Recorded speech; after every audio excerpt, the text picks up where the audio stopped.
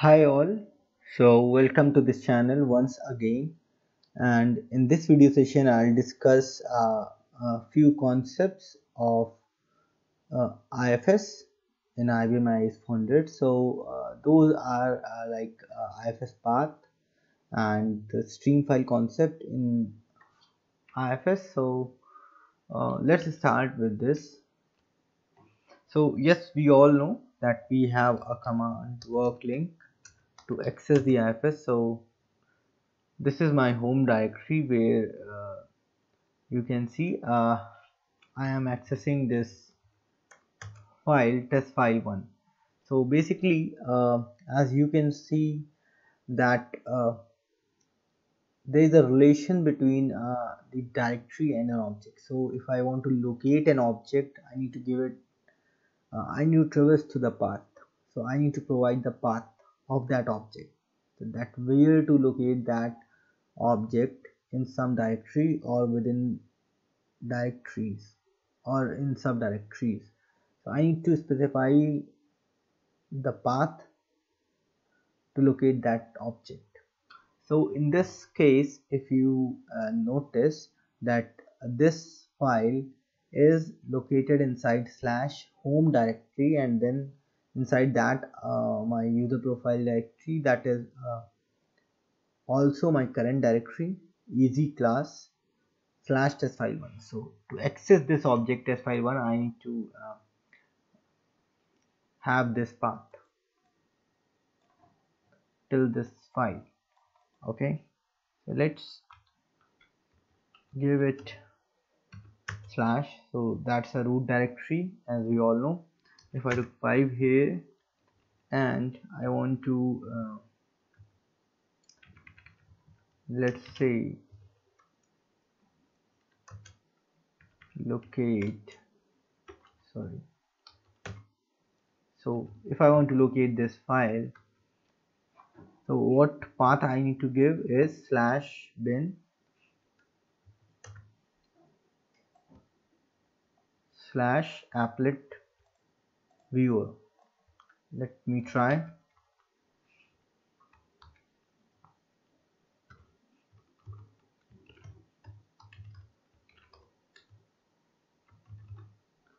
So if I give this path, so you can see I can directly browse that. I can locate that object within that directory slash bin. So inside the root directory we have this bin directory, and then we have this object. So let's say if I would be accessing any other directories, let's say dev, which has another directory, this one, and these are all canvases. Let's locate something else. Let's say this, not home,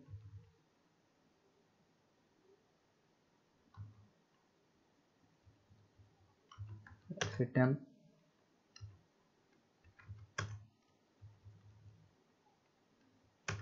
This one, oh, nothing, I'm not authorized to that.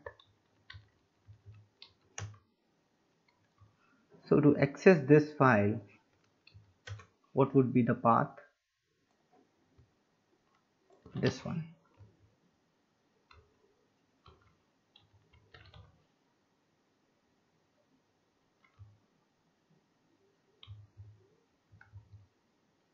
So let's see, still okay.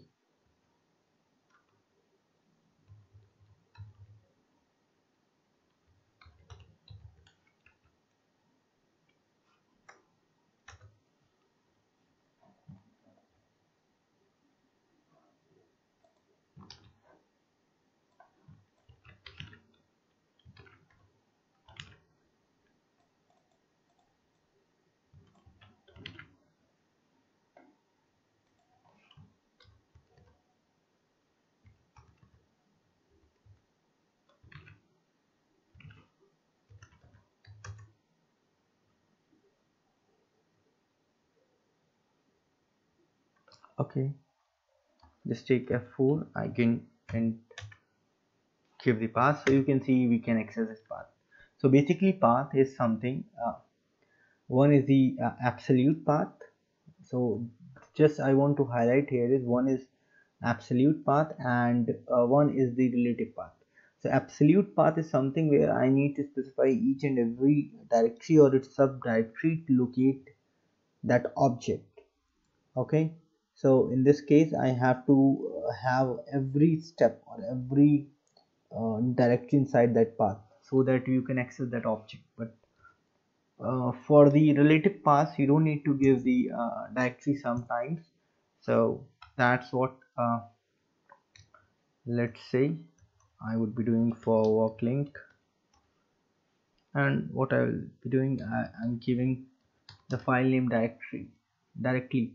So you can see I can still find the file name, so because this is a relative path.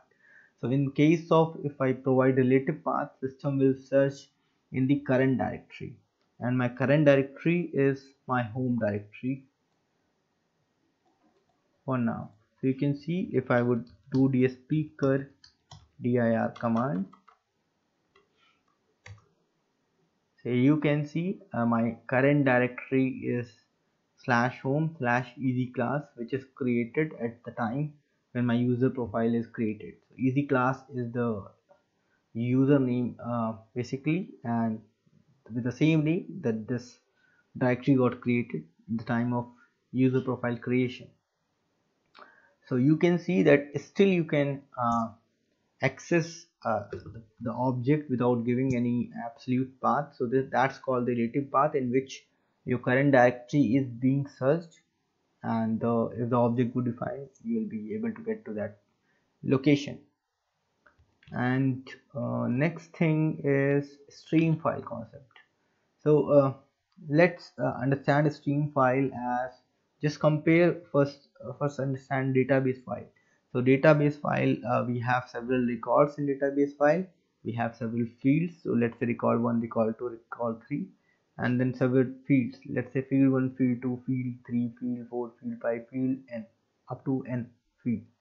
And since the data is organized in some format here in database files, and maybe some with some data type as well, like some data is in character format up to some length, and some data is in decimal or numeric or float or anything else.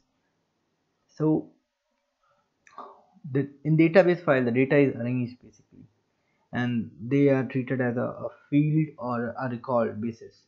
But in stream files, that's something which is different from the database file, and in this case we have a continuous bit of data. So in that case we don't have a database file, we can't have the database file as a stream file. But because in database file we have the records or the fields are being organized, but here the data is continuous, that is not organized. So what data we could store here? So data something which stores in a continuous format, like documents we can store because they are in a text format, like the full paragraphs are written in documents, then the continuous bits of a stream, so they could be written to the uh, stream files. The audios and videos file data is also written to, because they are continuous stream of data. And these types of data we can have pictures, like we can have on the stream file, and that's called the stream file, which stores the data in the continuous stream format. So you can create the stream file. Let me show you one example here. I can show you work link. So if you'll see, you can see there are 3 stream files already created. So they have the type of HTMF. Let me check if I could take F1 here for help, and I would show you HTMF is in a stream file. Okay. Now how could I create that? So we can create it through various methods. So I'm telling you only one method here, and we'll be discussing later several other APIs or things which can do this work for you. So this command you can use, that's used to edit a file. So it also creates a file if it is not present there on the location. So let's say I'm creating a file, slash home slash easy class. So if I would be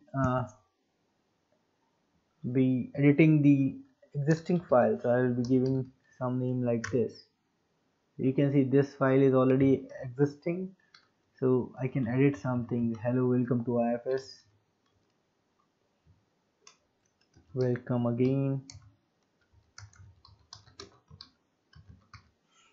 and I can save it using F2, or I can press F3 to save and exit. If I don't want to save, I can take F3 F12 to exit. So now I'm taking F3. So let's see what happens to the file. You can see the data is edited. So if I want to create a stream file, that's a new one, so I need to give a path. So up to this I have the directory, so I don't have further directory. I cannot give the name there. I need to first create the directory using create dir command if I want to give. So let's stick up to here, and let's give in a file name new file.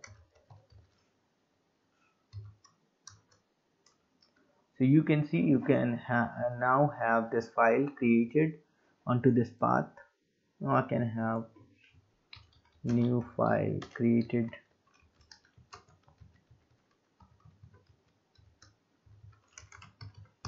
successfully.